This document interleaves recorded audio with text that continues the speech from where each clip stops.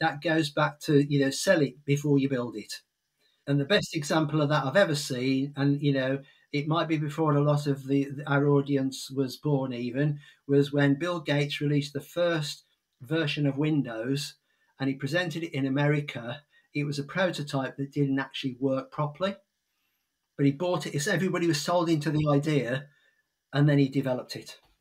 Well, they kind of do that with every fresh big iteration of AI, right? Like, oh, look, here's a robot that talks back to you, and it talks in almost perfect English. It's not pre-recorded, somebody talking for it at all.